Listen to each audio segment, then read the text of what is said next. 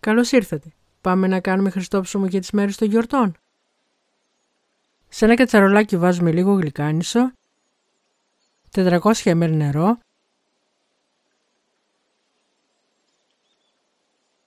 και βράζουμε για 5 λεπτά. Στο γουδί θρηματίζουμε λίγη μαστίχα,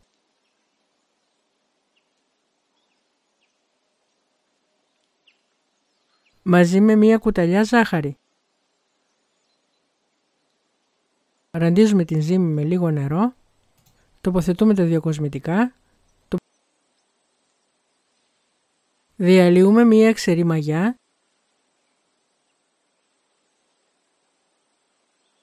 και μία κουταλιά ζάχαρη,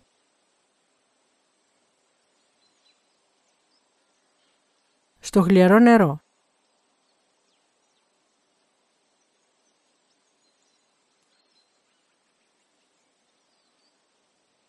Προσθέτουμε 80 ml λάδι και ανακατεύουμε.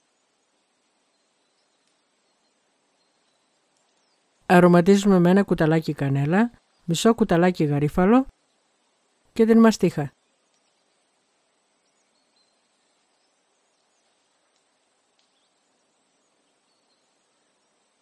Προσθέτουμε περίπου το μισό αλεύρι για όλες τις χρήσεις και δουλεύουμε.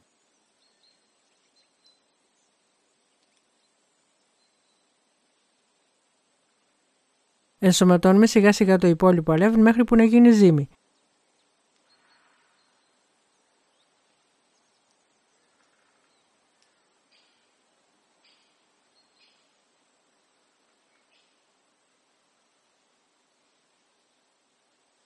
Όταν είναι έτοιμη τη λαδώνουμε.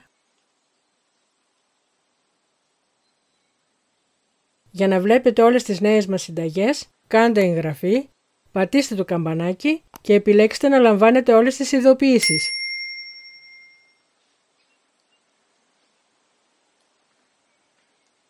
Τη σκεπάζουμε και την αφήνουμε για μία ώρα να φουσκώσει. Αναμειγνύουμε 300 γραμμάρια αλεύρι για όλες τις χρήσεις με μία κουταλιά αλάτι και 150 ml νερό.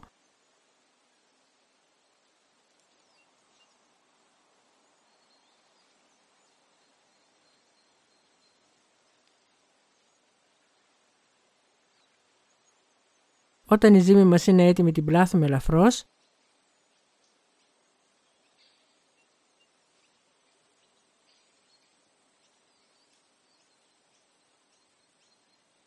Λαδώνουμε το ταψί μας.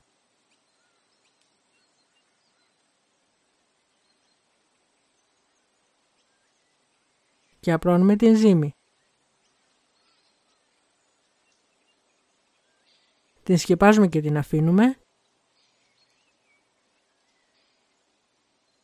Με τη δεύτερη ζύμη που κάναμε ετοιμάζουμε τα διακοσμητικά μας.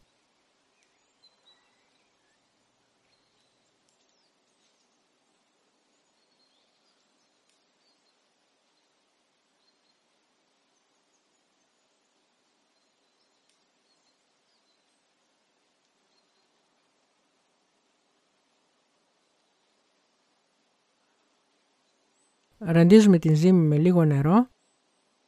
Τοποθετούμε τα διακοσμητικά.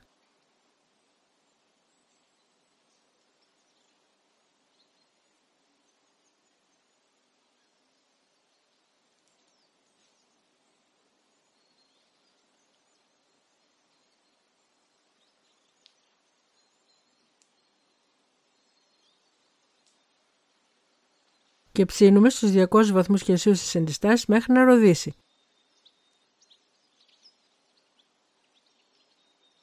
Περισσότερες πληροφορίες για τη συνταγή θα βρείτε στο link στην περιγραφή. Αν σας άρεσε το βίντεο κάντε like και αφήστε το σχόλιο σας. Καλή επιτυχία!